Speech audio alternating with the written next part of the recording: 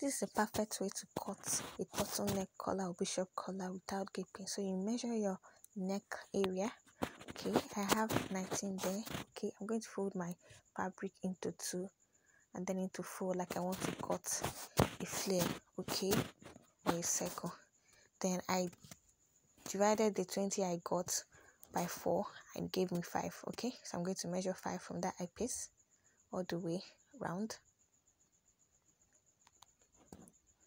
Measured 5 and then I connected it like so.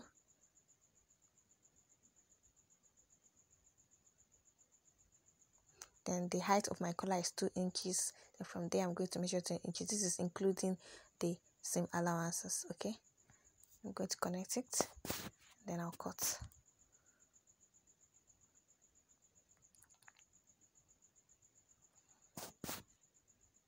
Then I'm going to cut the 2 sides that I'll fold open.